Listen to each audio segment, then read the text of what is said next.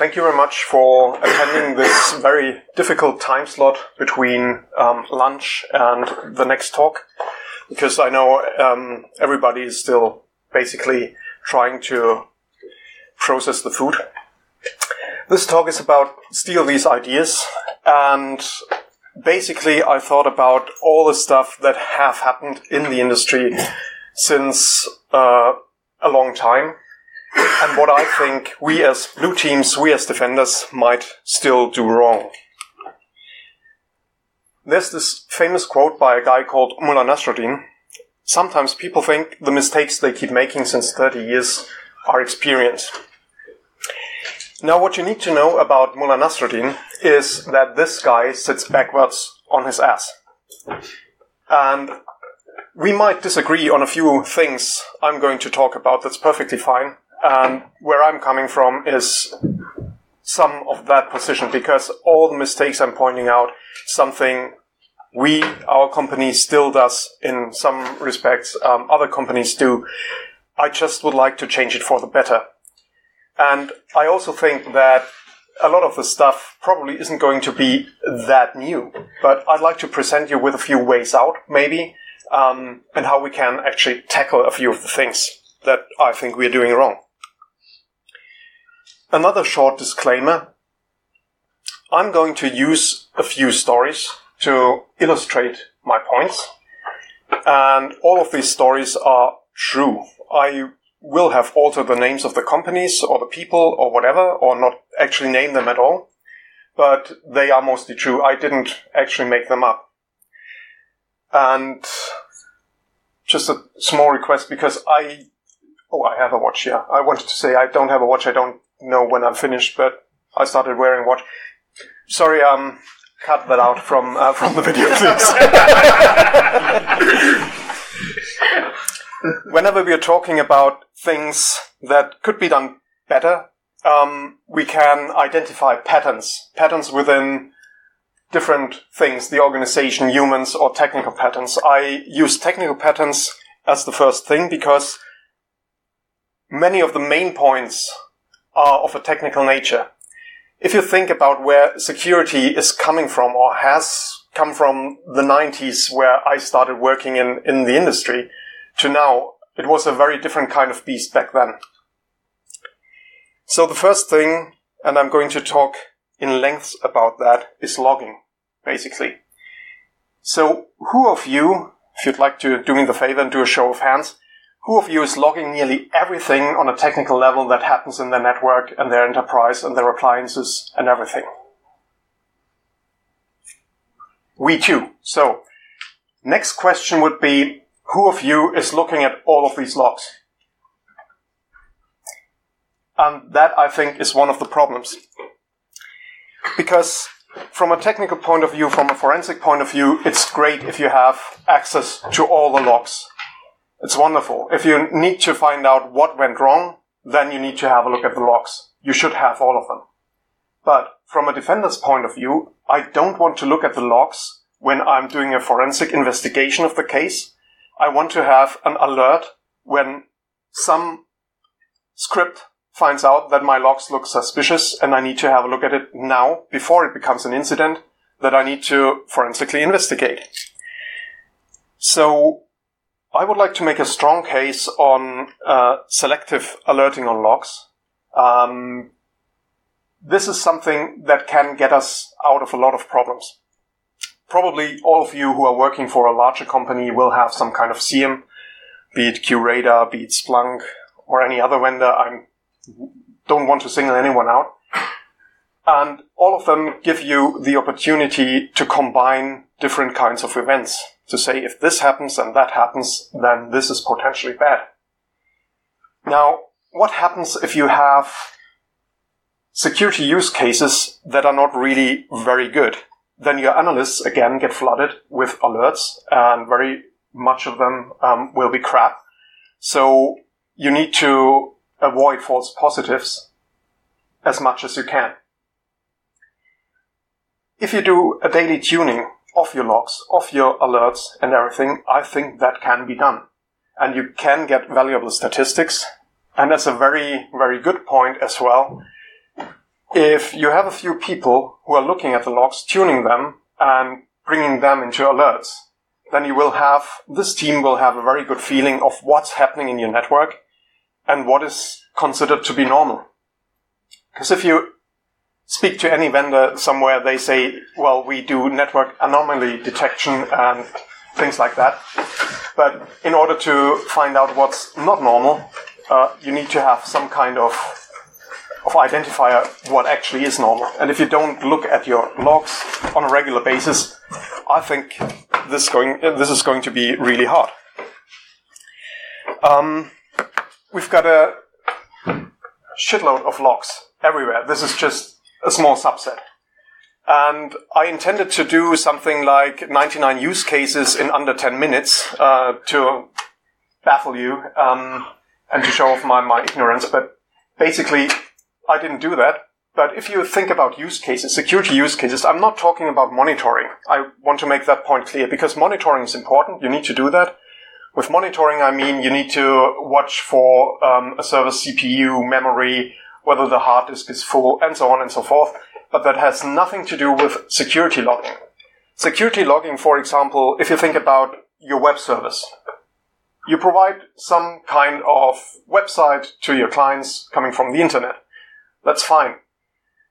But for example, you could alert whenever one of those web servers that are connected to the internet starts initiating a connection, because that is irregular.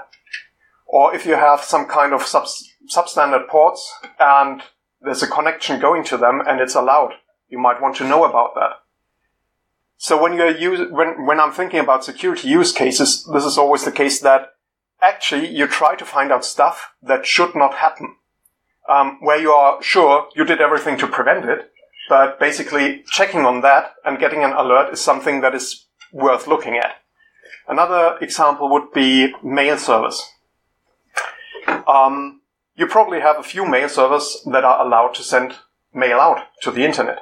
If you don't, I urge you to restrict the group of mail servers that can send mail in your firewalls, and just check if really just that group is sending mail. Because if another server starts sending mail, check for spam. Check whether anything happened with that. And by combining different logs and constructing interesting use cases, you actually can get a lot of insight in what's happening. And you can put alarms and alerts together that will help you to defend yourself a lot better. So, another good thing, which is embarrassing, is that usually you get the speaker's view on there, and there are my notes, because I need notes, because I only have pictures, but I know what I'm talking about, hopefully. In this case, in this story time, there was a company that wanted to buy a new web application firewall. They were running on mod security at that point. And they wanted to invest into something that was not community-based and that was from a bigger vendor because they thought that would be better to handle and easier to manage, and so on and so forth. So they went to the manager in question who would sign off the 6-figure bill, and they made their case. And the manager said, well, how does it work now? They said, well, we have this web application firewall, and whenever something suspicious is going on, then we log it. Manager said, we don't stop the traffic, we just log it.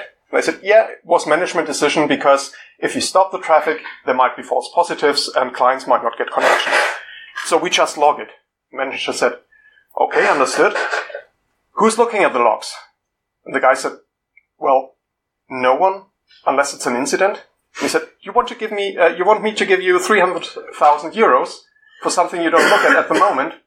Either I haven't understood or you're doing it wrong, but I can't give you the money if you're not using it.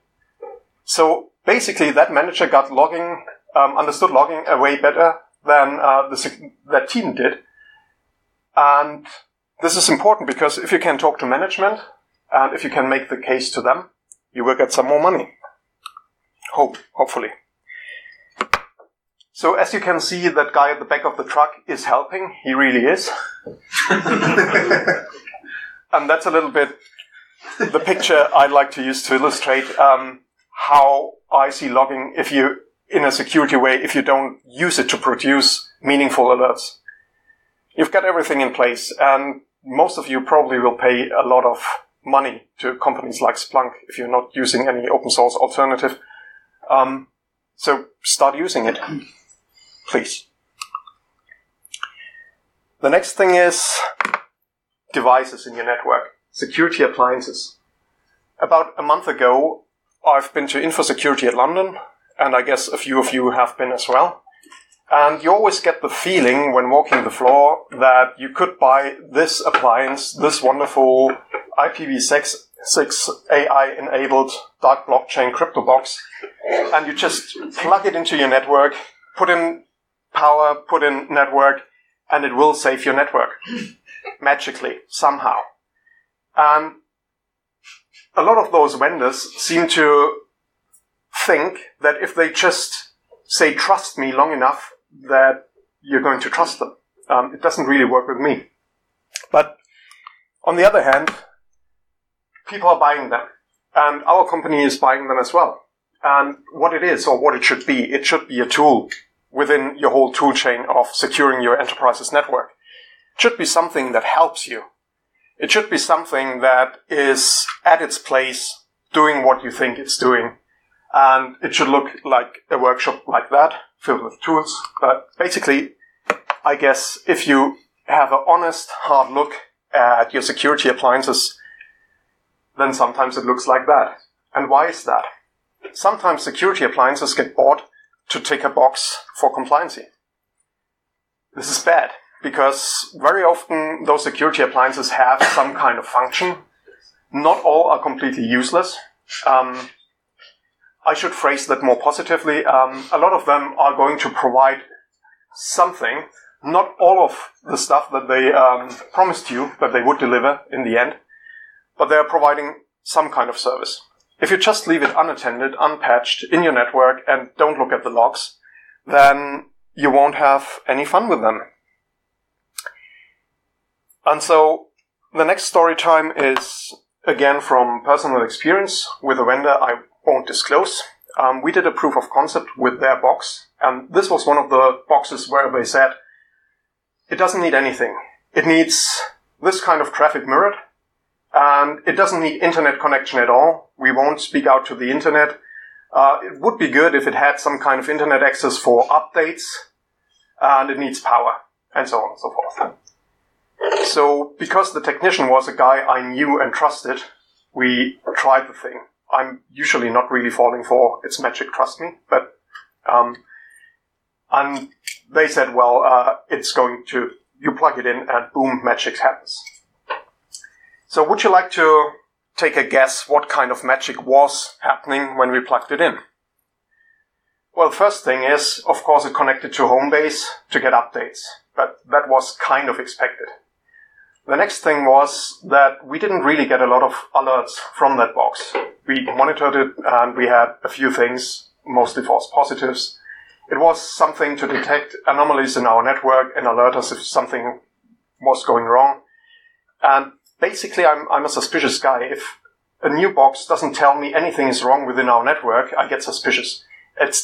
I know our network is good and everything, but basically, I never trust anyone who tells me that everything is peachy and vanilla.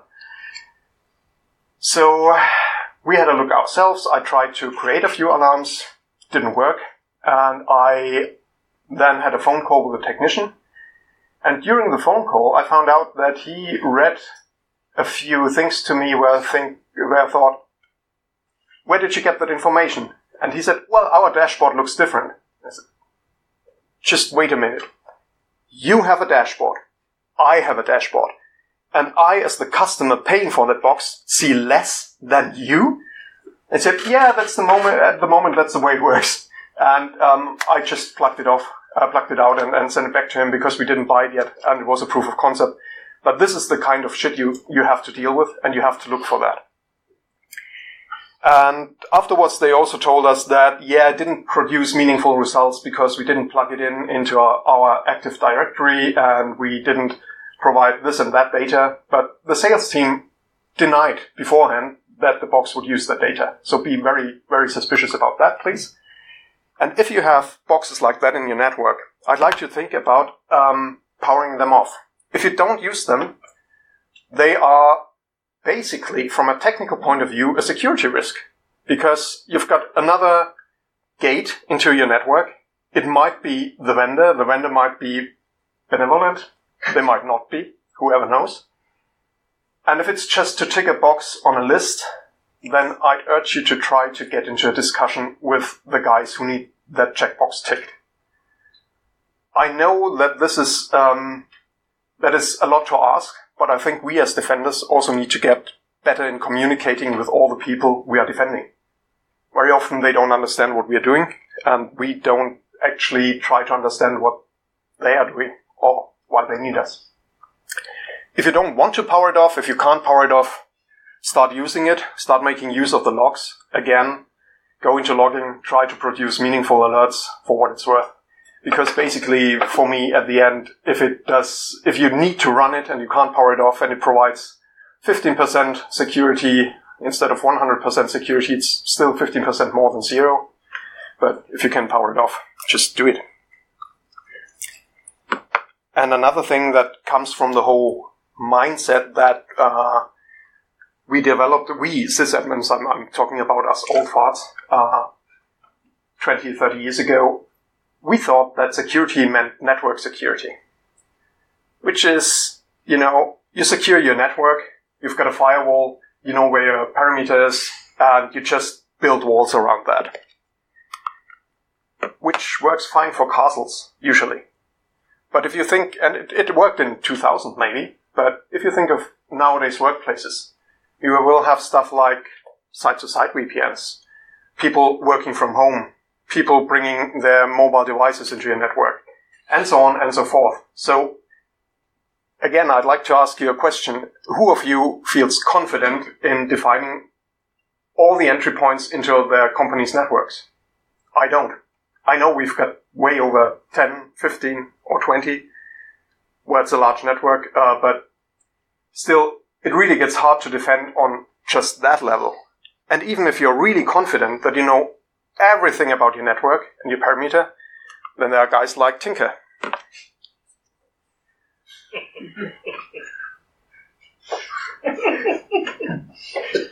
It's one of my favorite tweets, because it's like, yeah, I've got a domain controller, what am I going to do with it? But I think very often the physical level of things is not being taken into account. I once worked for a company and they had their data centers distributed, as you do, because, always thinking about the worst case. If one goes down, then you need to use the other one.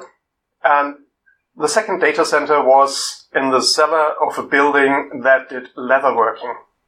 It was really loud and it was really hidden and nobody went there, except people like me who needed to work on servers there or firewalls there. And one day I went there and the door was open and there was a stone just holding the door open. This was an alerted door and with just a few keys. So I was really curious and I went inside and there was nobody in. So I started to dial the number of my boss to tell him that this is highly irregular. And a few people came back, obviously from lunch, into the room, and they were working on cables. They were electricians who were paid to do work, but nobody gave them the key. And the person who should be there supervising them, he buggered off for lunch too, but not with them. So their only option in order to keep working was to put a stone in the door and hold it open. And this is something, all the backups of all the data we had, this is 20 years ago, was in that second data center. Any attacker with malicious intent would have a field day if they found it out. Yeah, basically, I already had the story time. And the thing is, to me, that security must include people. Not just people, other things as well, but especially people. If you consider this looks like a perfect barrier, right? And every human who approaches that would see it's a barrier. Do you agree? So, consider this.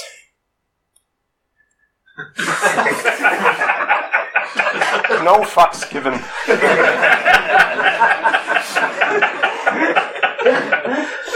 And this is, people will be people. People will be like that. And no matter how much we want them to respect that barrier, they won't.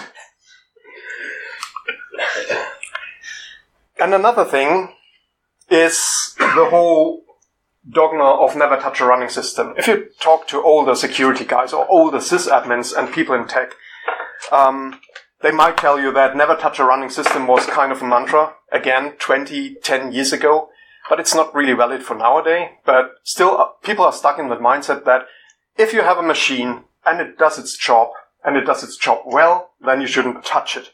You shouldn't touch it at all, because if you touch it and it breaks, you have to repair it, which sucks. So never touch a running system became one of the strongest things that people, the strongest points people try to make when you were working on hardware or software. You don't just patch things because you might break it. If it runs, let it run. And nowadays it's more or less constantly update everything. I mean, there's fridges connected to the internet. There's smart diapers that tell the parents if the baby made whatever in the diaper. And sex toys are connected to the internet. Everything is connected to the internet. And as soon as it's connected to the internet, it tries to update. If there are updates. I mean, IoT is a whole different kind of beast. And there's enough stuff that doesn't get updated at all. But if there are updates, stuff is constantly updating. Now, if you consider those two, never touch a running system and constantly update everything, you can't have both. You just can't have both. And the problem is that, especially with medical devices, it's not easy to update. And it's not easy to patch at all. But medical devices is, for me, one of the most interesting use cases, because you've got machines that are certified to operate on humans. And they are certified for very, very specific hardware revision and software level. And as soon as you change the tiniest bit, it's not certified to operate on humans anymore. And guess what? If the doctor, whoever is operating them, makes a mistake, then the insurance won't cover it. So these things don't get updated. As we have seen with WannaCry and other things, this is going to be a massive problem. But you can't update them. Not in the way that you can update your mobile phone or apps or anything. So what can you do? Again, one shouldn't just stand there and think, I can't do anything anyway, so I just let it run its course. Oh yeah, sorry. About that thing, that everything is connected to the internet. I found the tweet. I have no idea whether this is just a joke or made up or not, but there is a Samsung LCD fridge with Twitter and apps, and so it's probably a joke, but it's a good one. Everything is connected to the internet, and even if you don't know it. Yeah, and as I've said, sometimes all of you will know that in our industry there's no silver bullet for the stuff we're facing. So even if I say, you need to constantly update everything or patch everything, there might be solutions, but they could be ugly. No pig shaming though. It's just one of the pictures that came up when I googled ugly. The solutions that we have is, the one thing is, you should update everything that you can. The other thing is, if you can't update it, then try things like virtual patching.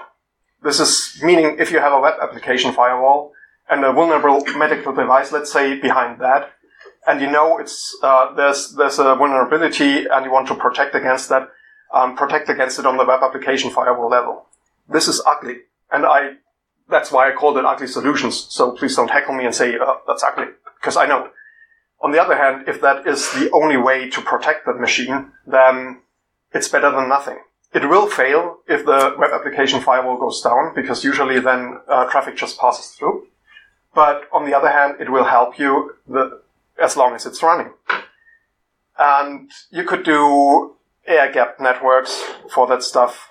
I know that has issues as well, because everything has issues. But try to find out how you can minimize the risk for the stuff that is at risk within your company. And of course, you could also start with not plugging everything into the internet and making everything online. I mean, why does a diaper need to be online? I have no idea. But, well, as a concerned parent, you can see the level of shit, which is great. But again, there are some organizational patterns as well. These were the technical patterns. And within organizations, we have to deal with other people, which is unfortunate, but that's part of our job. And it gets more in the future. I'm saying this is unfortunate. This is a joke because actually I think we really need to connect more to the people we're protecting. We need to talk to them more. And very often, sometimes, not very often, but sometimes when you have kind of a tech ignorancy level, they are of the opinion that secure should mean it's 100% secure. And this is a major communication thing between techies and non-techies.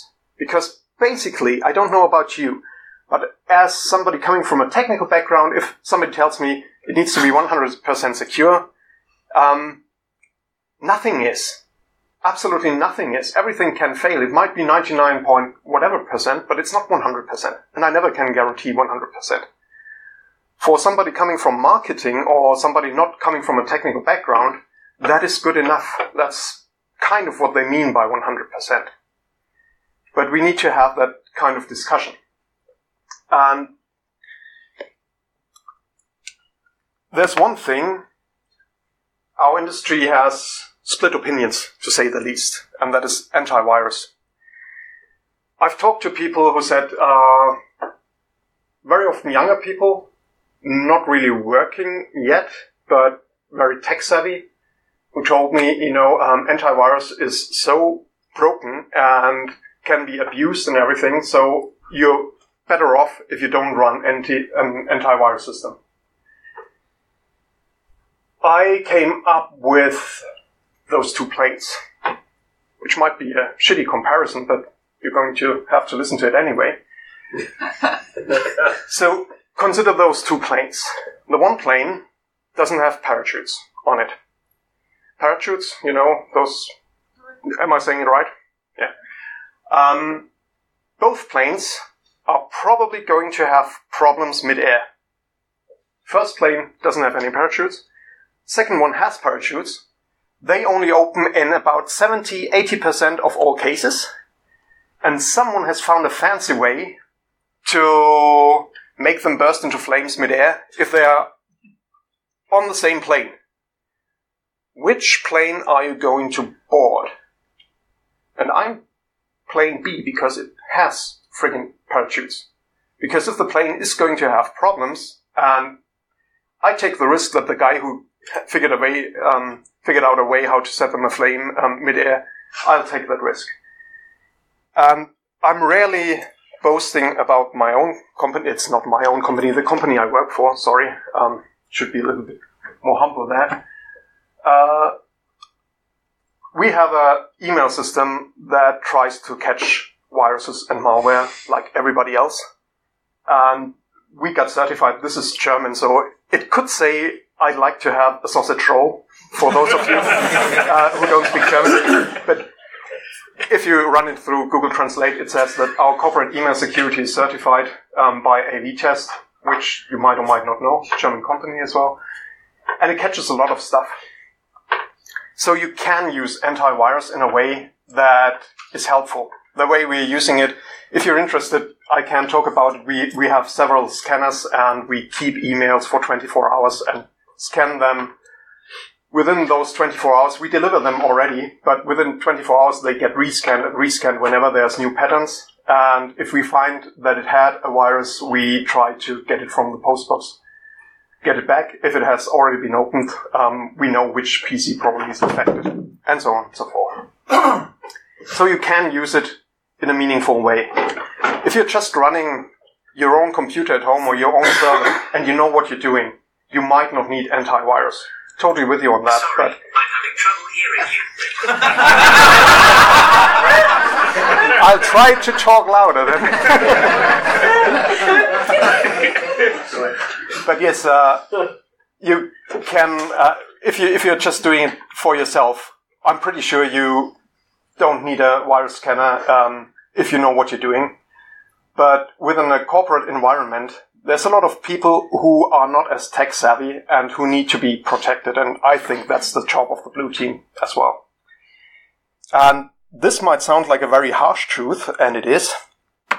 Whenever there's attacks going on that are not specifically targeted at your company or your network, but that just target everybody they can get, like think about WannaCry, then you don't really have to outrun the dragon. You have to outrun the slowest hobbit. So as soon as your security level is more mature than that of your peers, you're better protected. And anything that you can do to raise that level, I'm not saying leave the slow ones behind because they are going to be eaten anyway, but I think every little bit you can do for your company really helps.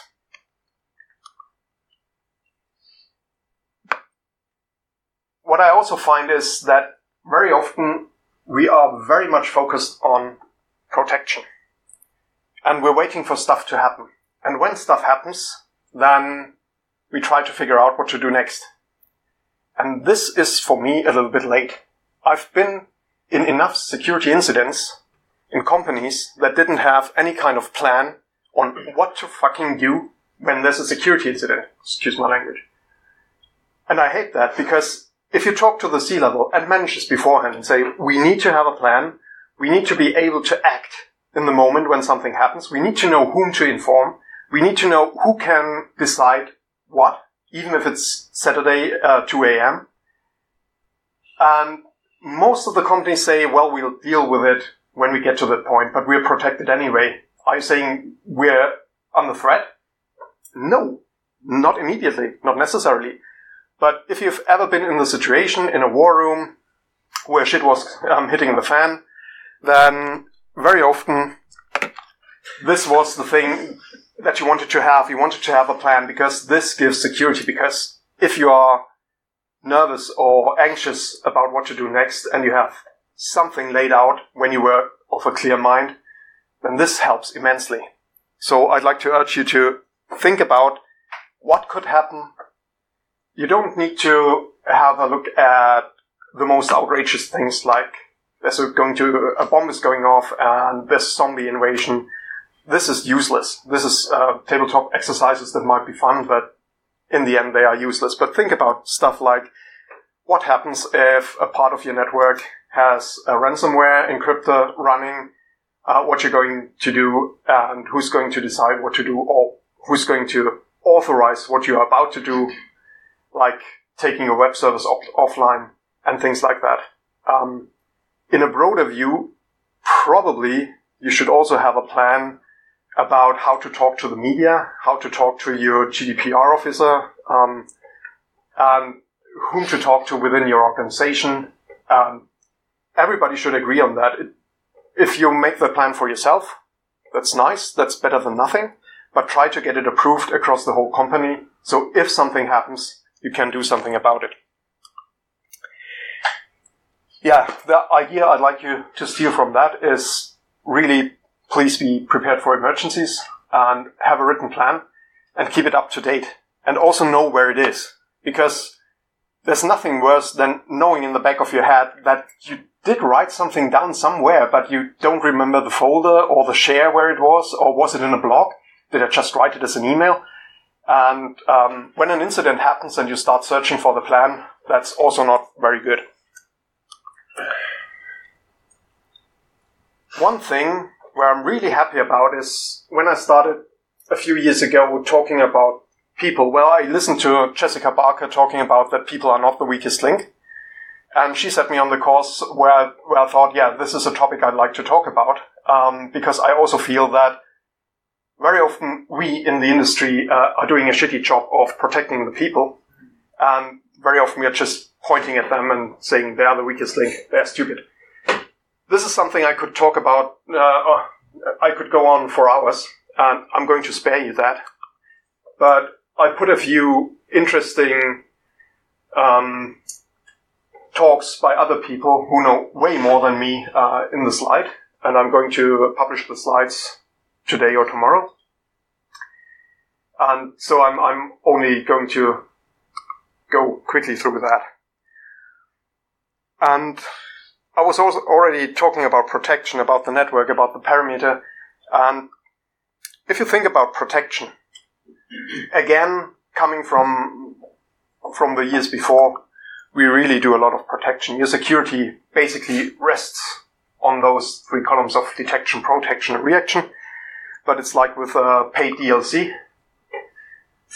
Somebody does a shitty Photoshop, and then it looks like that. And a lot of your security actually just really rests on protection. If I was to ask you whether you have a firewall, you'd probably raise your hand. IDS, IPS, maybe as well. And a lot of those things, IDS, IPS, goes more in the direction of detection, but a lot of the stuff is just to protect the network. Because when we think about detection, again, we can write hundreds and thousands of logs, but without filtering them and coming back to the meaningful alerts, nobody's going to look at them, and you burn every security analyst who tries to scroll through them. I tried, when I started with a new company, with the company I'm working for at the moment, one of the first things I did was try to look at the firewall logs and see what could be tuned, because nothing showing up in the firewall logs is good. I don't really care about anything that comes from the internet and gets dropped by the firewall logs. I'm not looking at those. But our company has, I think, about 70 clusters, firewall clusters, and not all of them are connected to the internet. So basically, whenever something is in the logs, I thought, naively, I should have a look at it, because either it's a misconfigured server, as in 95% of all cases, or it's something I need to have a look at. So would anyone want to take a guess how many logs the firewalls combined logged in a day? 20 million. I saw the number and I thought, you know what? Fuck it. I went through the logs. I tried to see the most chatty things that went on and tried to get people to tune the service and make it better. But it was an uphill battle, because all day long there's new services coming up and so on and so forth. And so nobody really is looking at that. And by reaction, I don't mean hack back. I don't really need to say that to you, but I'm saying that for the sake of the video. If somebody from our government or others are watching the video, I don't think so, but still hack back is not an option. But reacting to something in an automated way could be a thing. For example, if you think of somebody connecting their laptop to the network, and you've got maybe network access control, the laptop is scanned, they find out it's got some kind of software on it that you don't know, and you just put it in a network segment where it can get updated or inspected. This is an automated reaction, and we're not doing a lot of that as well. And the last thing is, of course, there are also patterns of a human nature. So, I need to think about how I put that, because I don't want you to get too paranoid. I still want you to be friendly and love your teammates and have an open heart for everyone. But on the other hand, sometimes you've got people within the team who might not have your best interests at heart. I think personally that it will be very, very rare that they are intentionally attacking your company, but very often they will be unintentional, will be somebody like, how do you put it? Useful idiots is the term that was coined by governments and spy agencies. It's not coined by me, but it's just people who will do stuff for you without realizing what they are doing. And I Googled, because I wanted to have figures for insider threats, I Googled the question, where do cyber attacks originate? And Google said China. So, good news is the attribution problem is solved. It's China. I just put that in because I had a laugh. But then I found that, which said that breaches, 25% of breaches, of data breaches, are coming from unintentional insider threats. And again, years ago, the number of attacks that a company faces was much higher. It was something like 70% of attacks are coming from within the network. But attacks were also data leakage, for example, people copying stuff, leaving folders unencrypted.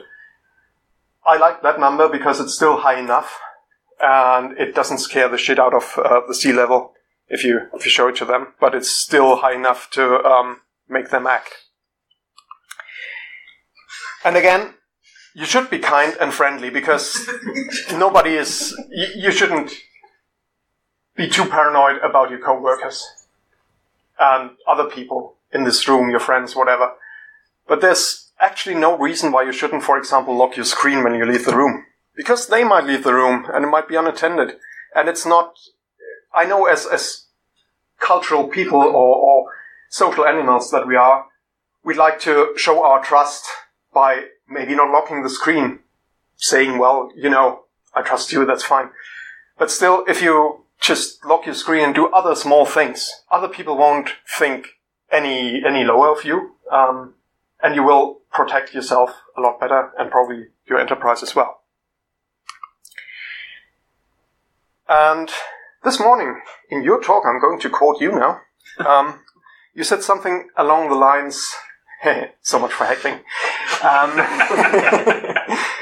You said something along the lines, if your security team consists of just one person, then you're screwed. Right? Yeah, that was a hack effect. Yeah. And very often, a lot of the security teams, I think probably every team, but we're talking security teams right now, will have one or two people who are very enthusiastic about what they're doing, and the rest probably just doing their job. And the people who are really enthusiastic about it very often hack in their spare time, are active in communities, and so on and so forth. And they are very often regarded as the rock stars. So when they're on holiday and something minor happens, very often this doesn't get solved until the person comes back and solves it. Because people are A, lazy, and B, there's another trait of rock stars. Very often if you solve a problem, and you don't solve it the way they would have solved it, you're going to hear that for weeks or months or longer. And so people just keep their hands off the stuff and say, well, when he's back, he can fix it, or she. I still think we should spread the knowledge. And I still think that rock stars in the industry are, except the beer farmers probably, rock stars in the industry are not a good thing. Because very often this is not about knowledge, but about ego.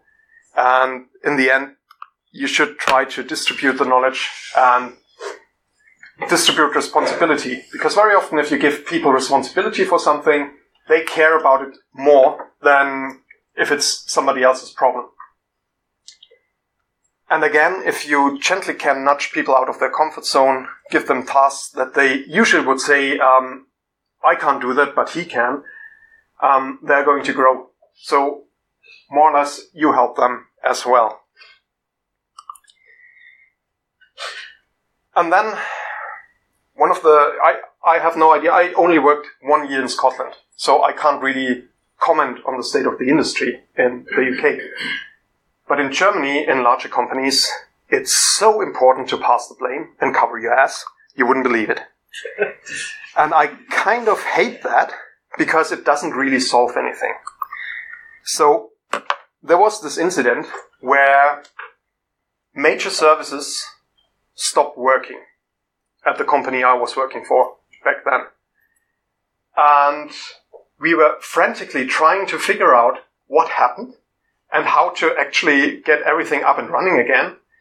And my then boss came into the office and said, who requested the change?